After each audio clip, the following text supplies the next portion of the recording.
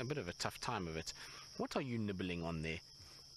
What have you found yourself? Yes, we're watching you. It almost has that guilty face, like it's just raided the pantry and got a sweet out that mom has told it not to eat. But there's a little forb growing in the road that it seems to have dug up and dug out. And that's what it's... So Machine Gun Nest, you were saying Shongile needs to find a scrub hare? Well, I agree. And there was actually a scrub hare right by the carcass. If you look to our right, you can see the lights of where they are. They're actually just behind us here on the right-hand side, so not far. There's a light in the distance there, somewhere in that area. So those big trees that you see over there, Seb, so a little bit to your left, I think, where I'm shining. So that way is where the leopards are, in those big trees in the background there.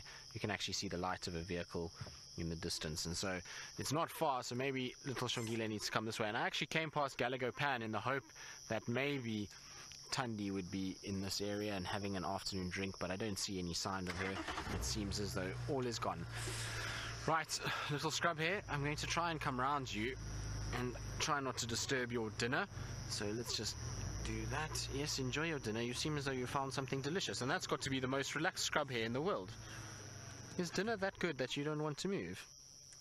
Look at this. The scrub hare is sitting right next to us. So there it is. Hey, little one. What are you eating there? I'm trying to see what it's eating. It looks like maybe some sort of a thorn. What have you got? How cool is this? Not every day we get to see scrub hares at this distance. And especially feeding. You can see where it's dug up that vegetation. And look how busy that little... There we go, a little bit more digging. What have you found there? This is amazing. Yes, we're talking about you. I love how their noses move all the time. And what is that on its ear? Is that a tick? Oh, no, it's just run away now. And there it is. It looks like... It looked like a massive giant tick on its ear.